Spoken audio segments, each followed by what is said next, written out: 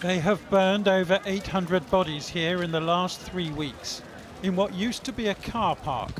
This in Delhi, a city of 20 million people, where the official death toll is 1 dead from COVID every 4 minutes. The Holy Family Hospital is among the best equipped, yet it has run out of ventilators, with every space taken by those struggling to breathe. The patients are younger than last year's first wave, overwhelmed by new strains of the virus, and their families have been campaigning for days to have their relatives admitted. It cannot be left to the citizens to run around to find a bed. They are dying on the way to the hospital because they are going from hospital to hospital trying to find a bed. That's no way to treat our citizens.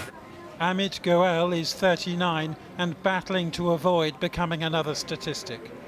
His wife Manika is at his bedside, frantically ringing around in search of a ventilator.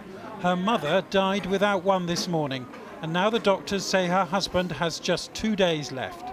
I'm hearing news that even hospitals do not have oxygen. Yeah. I mean, I don't know even, this oxygen can be switched off at any time. If it is not available, then what will I do? I will just see him dying in front of me.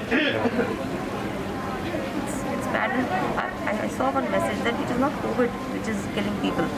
It is the unavailability of the treatment which is killing people. This is known as the Oxygen Express, carrying the gas in a 750-mile lifeline to India's capital.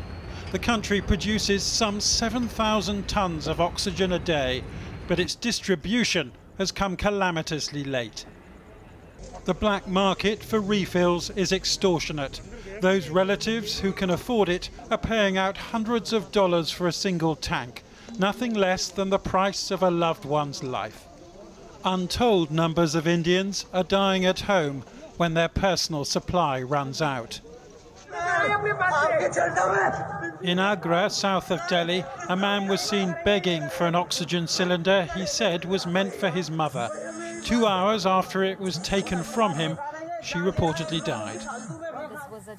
By contrast, there's outrage that a 5-star hotel in the capital has been set aside to keep High Court judges and their families safe.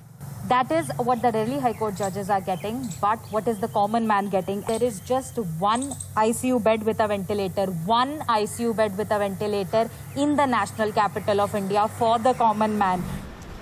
In Mumbai, the largest field hospital has 2,300 new beds, and they are all full, though far fewer than half of them have breathing equipment.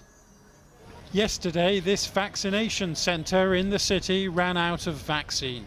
800 million Indians over the age of 18 are supposedly eligible for the jab from Saturday, though not surprisingly, the website to register has frequently crashed.